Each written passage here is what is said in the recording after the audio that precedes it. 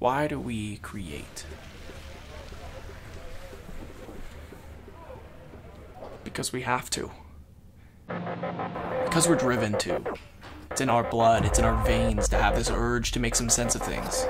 To understand what makes us who we are, what gets us up in the morning, what makes us dance, what makes us cry. What do we love? What are we driven for?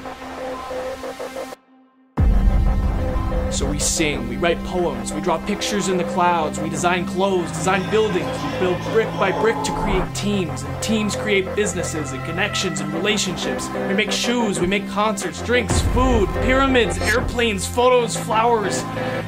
We create what we love.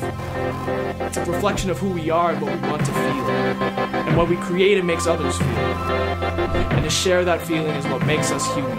It makes us grounded in our roots. It reminds us that where we live is beautiful, and that we ourselves are beautiful. To create is to love. That's what we're driven for.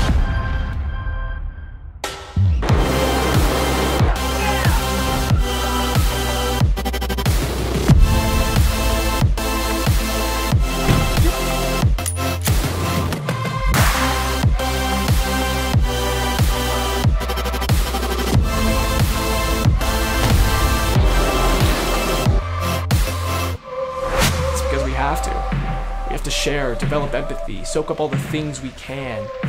We have to take risks, put yourself out in the deep end and learn how to swim. To realize that there's no path until you walk it. To be enthusiastic about who you are and what you do. To share a story. To be vulnerable. To gain understanding. To learn how to swim. Because we have to. We have to try to understand one another, find new stories, diversify our perspective. It's what makes life exciting and fresh. We need creators, artists, engineers, and everyone in between to express themselves, or else what's the point? We have to, we need to create.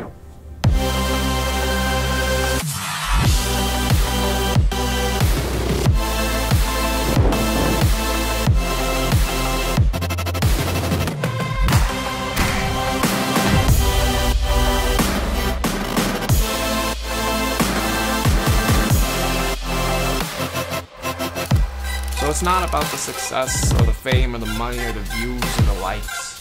To truly create is to love yourself and love on others. To connect on a level that we can't live out. We create to bring us down to earth, to be truthful and honest. And to remind us why we're alive in the first place.